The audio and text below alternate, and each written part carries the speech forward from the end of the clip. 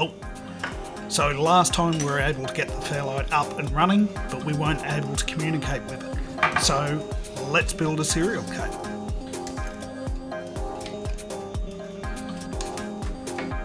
Okay, so what I need to do now, as I said, is I need to actually make a serial cable that can interface to the CMI.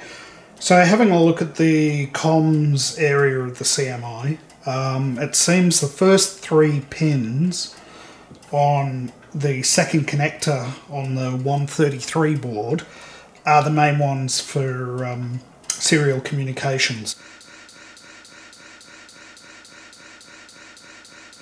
So what I should be able to do is reverse these two on the CMI end to create a null modem. That just means the transmit goes to the receive goes to the transmit. I think these are more traditional, so we've got clear to send, carrier detect if I remember correctly, and return to send or something. Can't remember exactly. And this looks like some kind of differential. Not sure. That definitely looks like, if we've got a plus and minus, it looks like potentially we're using a differential signal on those ones. I've checked these little gates and they're rated for 10 volts. 10 volts is the standard for, roughly the standard for serial communications. So we should be good. So the pins we need to watch out for are the black, the green and the yellow. So if I remember this correctly, that's receive, that's transmit, that's ground. So I just need to reverse these two on the CMI end, which means on the CMI end we've got ground, receive, transmit. So pin 2 should go to 3 and pin 3 should go to 2. So it should go yellow, green, black.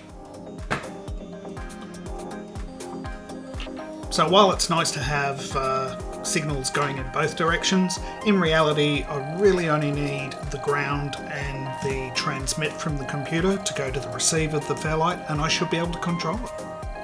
So the reverse of that one is, this should be green. Alright, so if I've got that right, I should now be able to communicate with the CMI.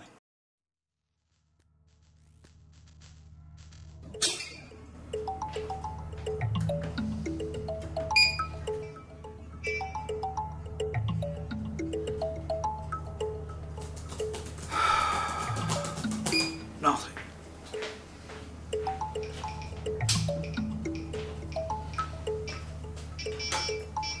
No.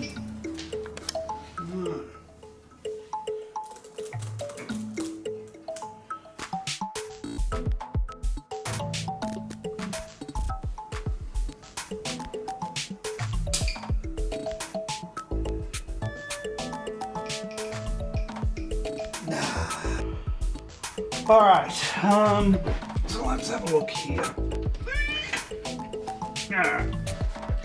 So, I've got the 133 card there. I'm coming in there. That's the control panel. That looks like a serial cable. It's got a lot more going on than that one. Let's try that port.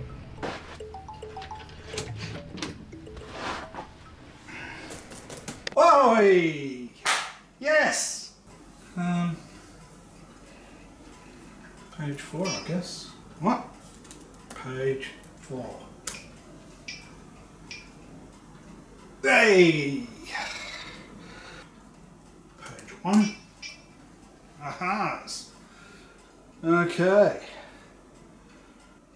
Alright, that works.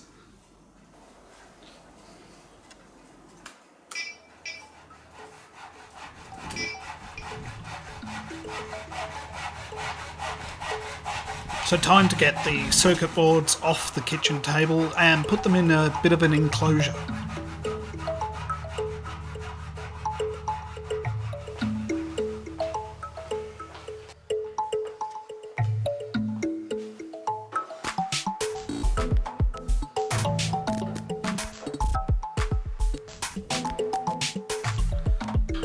So unfortunately I lost the video at this point, but as you can see I'm using a comms case as a temporary home for the Fairlight.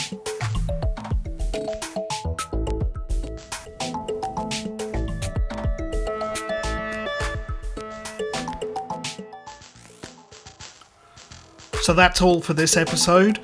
Next time I get uptight about things that don't matter. Can I get that any more in the middle? I get uptight about things that do. Now if I get this wrong, pop. And I try and make myself go deaf. As always, thanks for watching, and I'll see you next time.